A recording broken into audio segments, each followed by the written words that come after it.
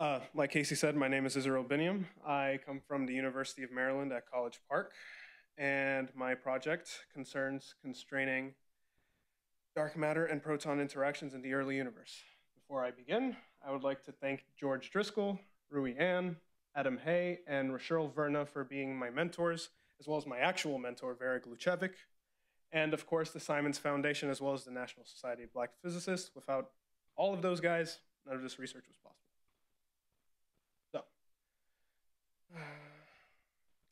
before I begin, I should provide some context. One of which is discussing the cosmic microwave background. So, what is that? CMB is an isotropic radiation that fills the whole universe, dating back to 400,000 years after the Big Bang. Only observable at radio wavelengths, especially microwave. Now, what do I mean by isotropic? Isotropic means basically there are no preferred directions. No matter where you look, everything looks the same. The fluctuations are a little misleading. It's several microkelvin in comparison to the average 2.7 Kelvin. So really, for every hotspot, but still for every hotspot, there is a cold spot. Thus, the cosmological principle still stands. The universe is isotropic. The power spectrum tells us about the statistical variance of the fluctuations of the CMB on different scales, and it's used for describing the CMB often. I'll show an example later. Now, the other context is dark matter. Everyone's heard of that? Nobody knows what it is.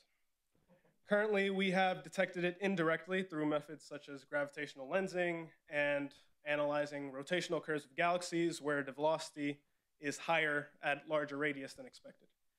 But since it is not interacting with light, we cannot look at it. But what about the early universe? Like I said, the CMB is relic radiation. Its fluctuations tell us about the distant past. Now, that doesn't change much about the nature of dark matter. We still can't see it directly just by looking at the CMB. However, we can see the effect dark matter has on the CMB by observing it. What types of effects? Well, there are a couple, but this project, like I said earlier, focuses on dark matter baryon interactions. All particles in the standard model of physics are known to interact with each other. This motivates determining some dark matter interaction with some form of matter. Most studies use protons and electrons. I use protons. The equation represents the interaction rate of two particles, which depends on their relative velocity. Some assumptions need to be made on the velocity dependence. Studies must assume the power law and the velocity dependence to vary the other free parameters, being the mass and the cross-section. For this project, I assume that n equals -4, which basically, that n over there, which basically is used to simulate millicharge dark matter, where there's a small fractional charge that has a chance to affect the scattering. So interactions suppress the power of the CMB output. I have this plot here to express that.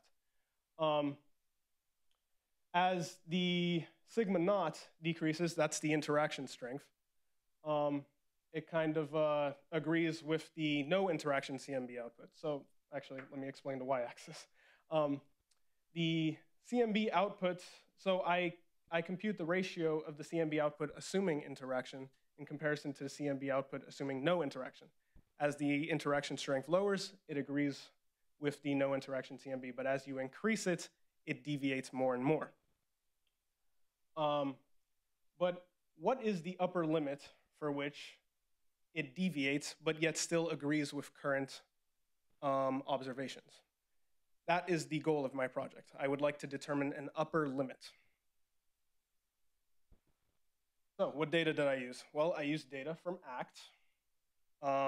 I also used data from Planck. Planck is good for, I believe, large-scale observations, and ACT is good for small-scale observations. So combining the two gives you pretty much the full picture. Both data sets had the power spectra computed already, and I obtained the likelihoods to the data from GitHub. I didn't have to do any of that, which was great. Yeah. So what codes did I use to analyze the data? Well, there's class, the cosmic linear and isotropy system solver. I use this software to make the two previous plots. And it's very useful for computing theory curves for data analysis, assuming different parameters.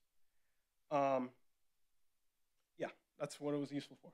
Now, the really useful code was Kobaya. Simply put, it uses class to compute theories and compare them to actual data from ACT or Planck. It does it as much as I want. The more detailed explanation concerns Bayes' theorem, which basically relates the hard quantity to get, which is the probability that the theory matches the data, to the easier quantity to get, which is the probability that the data matches our theory. So Kobaya accepts parameter settings with class, and basically it computes the same process thousands of times until it finds the parameters that best maximize the posterior probability, which is the left side of that equation. Whichever parameters you choose to evaluate theories with, whether you define them yourself or if it was built into class, it plots the probability distributions as I have all the way to the far right. So what we have at the far right is basically what we like to call a triangle plot, which basically is an assortment of parameters that are plotted against each other, and the result is essentially a two-dimensional distribution of probabilities, where the center, well, in this case, they're Gaussian, so the center of the shapes essentially has the best fit coordinates. And when it accidentally plots against itself, it ends up doing the one-dimensional case. Now, like I said earlier, I wish to get an upper limit, so what I'm looking for is the right end of the Gaussian. I had everything I needed. I knew what I wanted to do. So how hard could it be? Well, the simple answer to that question is everything. I spent a month learning the basics of cosmology, and I spent the next month learning the basics of HPC computing. Yeah, this was fun. Yeah. So after a month of that, literally yesterday morning, I get the results, which is the 95% contoured, like I said, that I was looking for earlier, the right end of the Gaussian, essentially. So let's talk about this plot.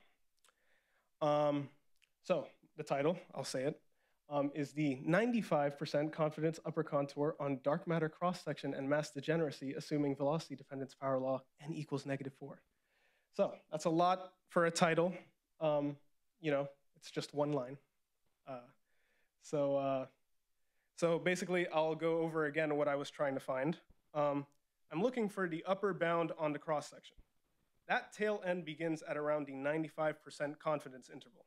So I plotted that contour alone using the resulting chains from Kobaya. Put simply, everything above that line is out of the question for cross-section, and everything below the line is fair game. Well, no, technically not fair game because it's different probabilities. But essentially, I found the upper limit. Yeah. So just another summary. My goal was to find the upper limit of the cross-section strength given the data that I had access to. Using Kobaya, I had class make theoretical predictions thousands of times until the theory best matched the data. While not conclusive, the results showed a limit to which we can guess how dark matter interacts with protons, assuming our assumptions. And that's pretty much it.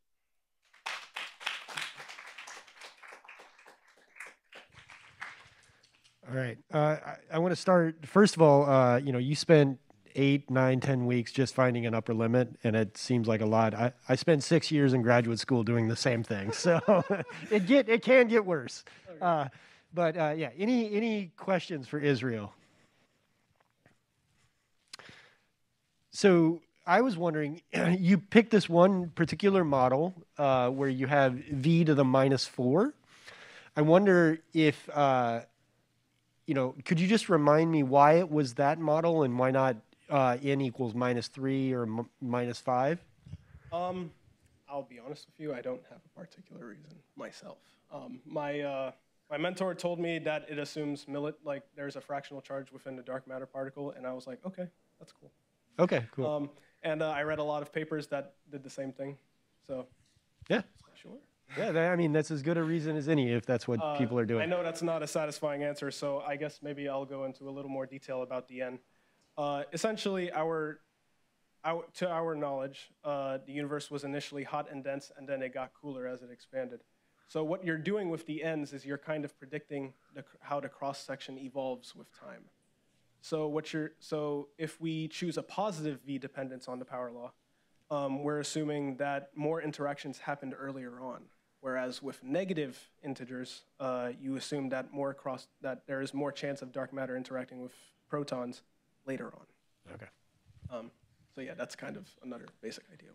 Cool. Yeah. Natalie. I have a very basic question while you're on the slide. Can you tell me what these X and Y axes are again? Sorry, yes. The y-axis is the interaction strength, which was the sigma naught that I was varying in the other plot earlier.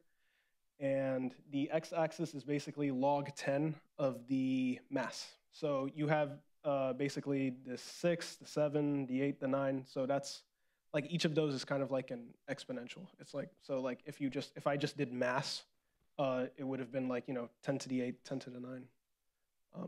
That type of mass, like scale. Is that the mass of the dark matter particle? Dark matter particle. Okay. For each dark matter particle mass, there is an upper limit on the cross section. That's what that degeneracy is. Great. Okay. Let's thank Isreal one more time.